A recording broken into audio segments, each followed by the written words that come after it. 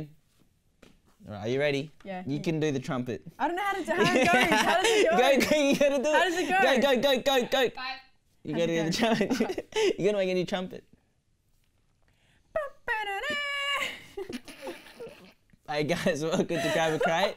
I'm Ace, and this is... I'm Bree, and joining us is Lewis. How you going, Lewis? I'm good, thanks for having me, guys. What did you do today? I went to the gym and now I'm here, having the time of my life. All right, let's Nice. talk about Now, I know you got a YouTube channel. Yeah. Let's talk a little bit about that. Why did you start it?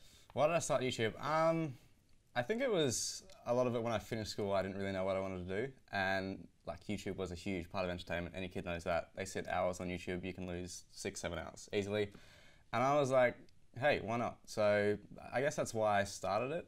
I wouldn't say I have any real I didn't really have any direction of what I wanted to do. I just knew that I wanted to be on the platform doing something. Cool. So obviously, you know, like creating content can be a little bit difficult. So how do you go about that? Yeah, 100%. I think because there's so much out there now, it's so easy to be cool like a copycat no matter what you do. And because of that, that can stop people from doing it themselves. So like for me, I was always somewhat okay with using a camera.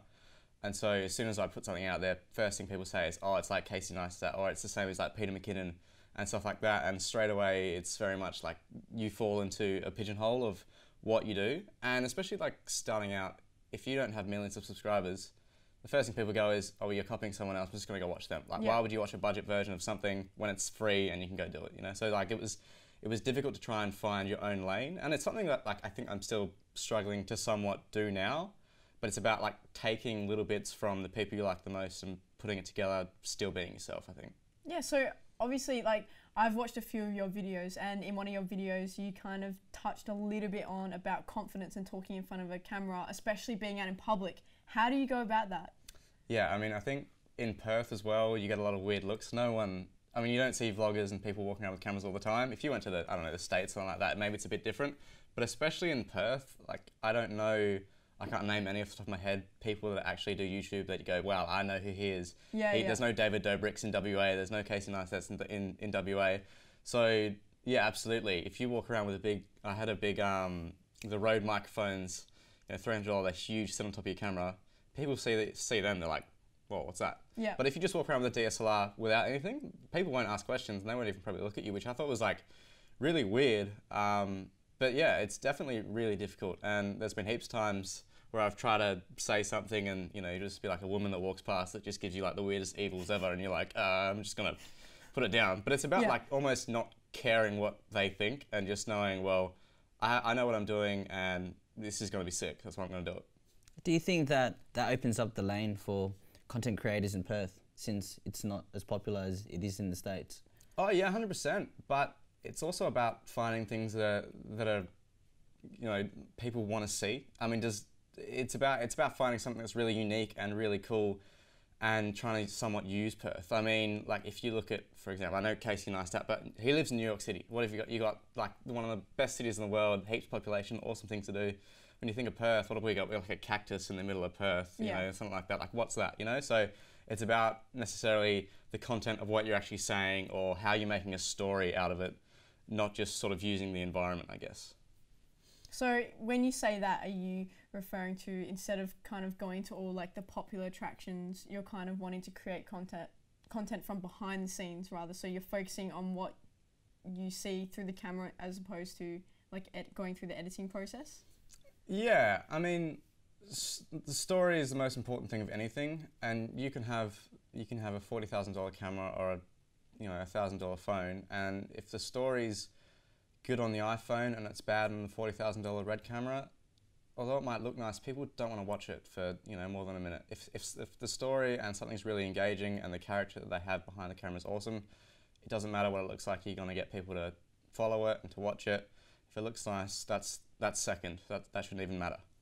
So what difficulties do you go through with the whole vlogging phase? Like, do you have like content problems? Do you have like problems with editing or like trying to pick up really good footage on like certain days, like weather, that sort of thing? Like what problems do you have? 100%. I mean, living in Perth, it's always sunny.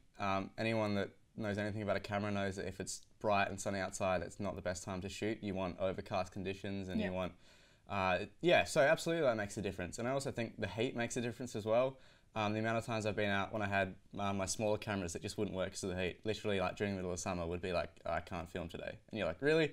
But yeah, I mean, in saying that, it doesn't rain, so you can be outside the whole time, which is nice, absolutely. Yeah. And even flying drones, if, like, I mean, I fly, like, 2 drones I have at the moment, if you fly in the rain and stuff like that, or even when it's really windy, that makes a big difference. But in Perth, it's usually just the heat that I think makes it really difficult. And especially with living 25 minutes from the city anyway, if it's 40 degrees, you don't really have an idea, but you want to do something in the city. Getting into the city, having the energy to actually shoot something that's going to look really nice and has a good storyline is definitely becomes more of a challenge and more difficult if it is, if the weather's too hot or something like that. You mentioned drones. That's really popular on YouTube. I eat a lot of content on YouTube too, and I see a lot of drone footage. Can you talk a bit about that and why it's so popular?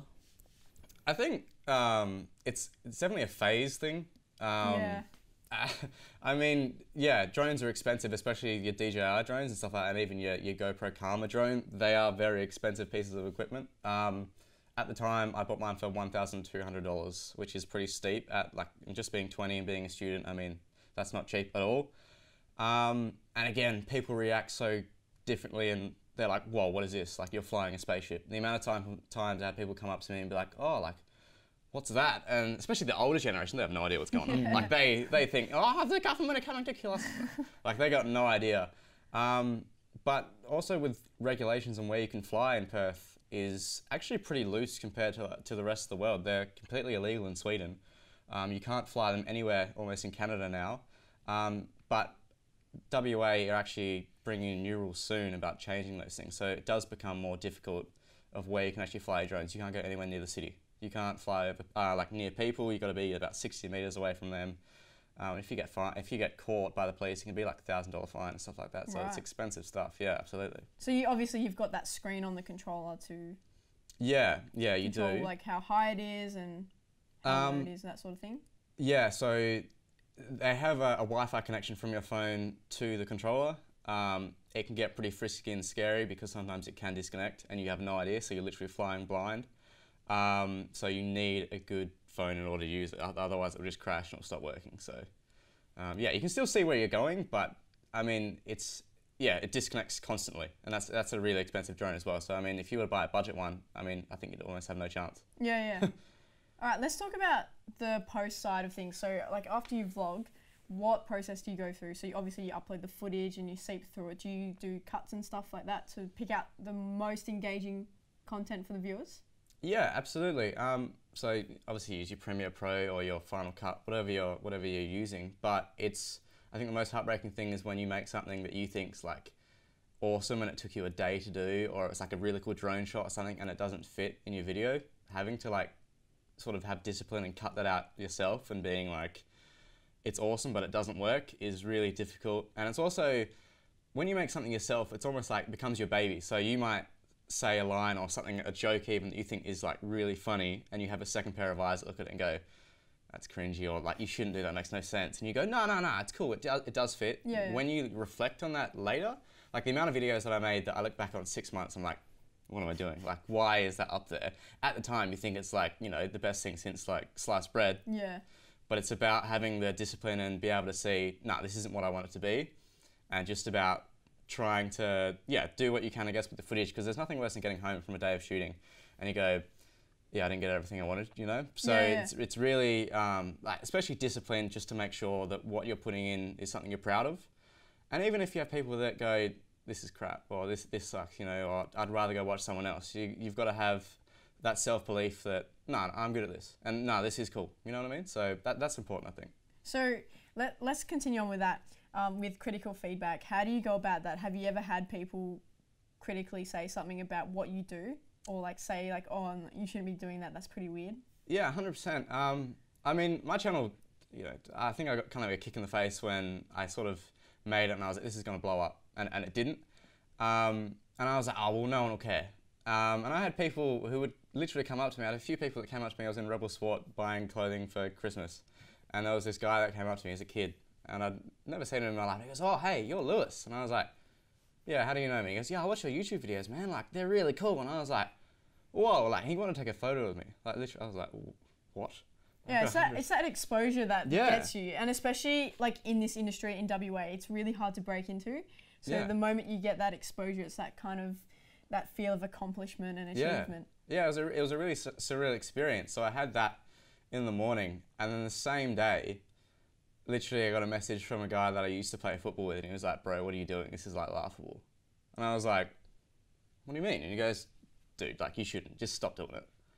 And he was like, oh, you're making a fool of yourself. It's kind of like bad, man. Like people are laughing at it. And I was like, oh, okay. And like, not that I wouldn't say it affected me, but it definitely was something that would ponder in your mind. You'd be like, maybe I should just stop and be normal, or Yeah, you know, like have a normal 9 to 5 yeah, job. yeah, and- 100%. So, but then when you get the good, it outweighs the bad. Absolutely, I'd say. So, yeah. So did your influences of vlogging make you want to get into the film industry? Yeah, I definitely think so. The idea of creating something and being really proud of it and having people go like, wow, like that's awesome, or I've never seen that before. That kick and that drive is, for me, yeah, absolutely what made me want to get into this industry. So now that you're slowly breaking into this industry, what role or what position are you wanting to get into? Do you want to be like a videographer? Do you want to get into editing, directing, that sort of thing? Yeah, cinematography is definitely the thing that I'm most interested in. For me, that's where I get the most, I guess you could say, pleasure, like out of having a vision in your head and being able to create that, and then when you go to post and you edit it and you finish it, you're like, damn, this is exactly what I want it to be like. So yeah. Cool. And are you wanting to stay in WA in terms of like future jobs and that sort of thing, like freelancing? I mean, I think you'd be pretty silly to think that you can get everything in Perth, to be honest. Obviously, there are jobs available here, but if you were to go, you know, travel to either the other side of Australia, Melbourne, Sydney, or you to go abroad, you know, out of the country, I think there's definitely, I mean, you've got higher population, you've got more exposure to these sort of things, you've probably got a bit more of a, I don't know, a way to chisel into that industry through there. And I've talked about that with friends and family about having, you know, if it goes well, what, do you move? I said, yeah, absolutely. And it's about being, I don't know, not afraid to do that, I think. And I mean, you could stay in Perth if you wanted to, but I feel like you'd have more of a chance if you were to move across. Yeah, absolutely. Yeah, cool. So in terms of, like, let's go back to your like, vlogging and stuff like that. In terms of that, what are you going to continue? Are you going to kind of create different segments on your channel? What are you going to do? Are you going to keep it going, or are you going to kind of put it aside for a little bit? I mean, I've had quite, I think it's maybe been 3 months since I actually uploaded my last video. Absolutely, I want to get back into it. I mean, it's a thing where you can be in a zone when you start pumping out videos. You can be like, oh my God, yeah, tomorrow I'm going to go film. This is going to be sick. The day after, I want to do this. Once you have maybe a break and you're like, oh, I'm not going to do it today, it's very easy to fall back into, maybe not, maybe not. But once you get into it and you start doing it, you'll know if you enjoy it or not. And when I'm out there shooting my stuff, I'm going, this is really fun. You know, I've got spare time, but this is what I want to fill it with. And if that's how you feel, then keep doing it. There's no point, you know, stopping, especially if someone that's close to you says, oh, don't do it. Nah, it's not cool. That can really put you down, but as long as personally yourself, you're really enjoying it, keep doing it. Yeah, absolutely. Just a funny question, actually. How'd you learn what you do? I love hearing people's stories about like self-learning and like how they develop their inspiration and influence. But maybe you can talk about to other people, if you didn't study, how would you learn this stuff? Yeah, I mean, there's a great tool called YouTube, and that's got videos and everything. I mean, yeah, it's an online learning platform. You can just look up anything and it comes up with everything. That's how I learned to edit on Premiere Pro. That's how I learned to use a camera. Just trial and error as well, just trying things. But watching videos, yeah, is the most important thing. I mean, you can read things and, you know, you can, oh, well, it says to do this. If you've got someone who can actually show you that, and I'm quite a visual learner, I think, as well. If you've got someone who can show you how to do something and they do it, and it's through a screen, and they might live on the other side of the world, and they can still show you that and still give you the same information, that's really important, and that's, I think, helped me a lot to get where I am. I mean, I'm pretty comfortable with the camera, and I can do things that you'd say, well, a lot of people would almost pay to have. And I've had that as well, because I've done stuff for different companies and that, and you go, well, this is pretty basic stuff, and they're like, no, we can't do it. Like, we'll give you $1,000 for it. And you're like, whoa, like really? It seems pretty simple, but it's a really important skill that it seems to be at least quite widely spread, and a lot of people need that sort of work done. Have you learned anything about audio? All I know is that bad noise is like bad audio can absolutely destroy a product or something you're creating. But I mean, no, not to the extent that you guys would know it. No, absolutely True. not. Are you wanting to learn a little bit about how audio is incorporated like into videos, especially like with vlogs and that sort of thing? Yeah, I mean, absolutely, it has a huge impact on tone of the videos, and you know, you can put your little side like sound effects in and stuff like that. But I mean, yeah, absolutely, the better you can make something, if you can create an experience for someone, if you can do that through sound first of all, and then you add image on top of that, like absolutely, that enhances the experience of the viewer by times 10. Has there been times where you've been like fiddling around with the camera and you just can't get it? Like there's something that you're trying to do, you just can't get it. Have you ever just wanted to give up? Like out of frustration? Absolutely. I mean, if you go and look at, you've got people with tens of millions of subscribers or even major productions for movies, and you see this type of shot and you're like, wow, I want to recreate that. And you go, well, I've got somewhat of the same camera, why can't I do it? Yeah, absolutely. It's soul destroying, you feel like, oh, well, why can't I do that? But I think a lot of it is, again, don't worry about trying to do what someone's already done. Like maybe if it's a type of shot, it's a bit different because obviously you can still do it, but worry about just trying to do something that's a little bit different, or take things from it and go, okay, well, why do I like that so much, and what can I do to almost make it better? Yeah. All right, and do you have anything to say? Yeah, just moving forward. Last question, I promise. Moving forward with that, can you give us a sneak peek of any content or some ideas in the future that maybe you would like to film? Yeah, well, if you follow my Instagram, all right, which I'm sure we can put somewhere. Right here. Right there. Right here. What's it called? It is Lewis _ lowercase l _ York. I believe I got that right. I think I'm sure that's what it is. Yeah, the second last photo I put up was actually of my new set that I'm going to be using for my videos upcoming. Cool. Nice little studio type thing I've set up.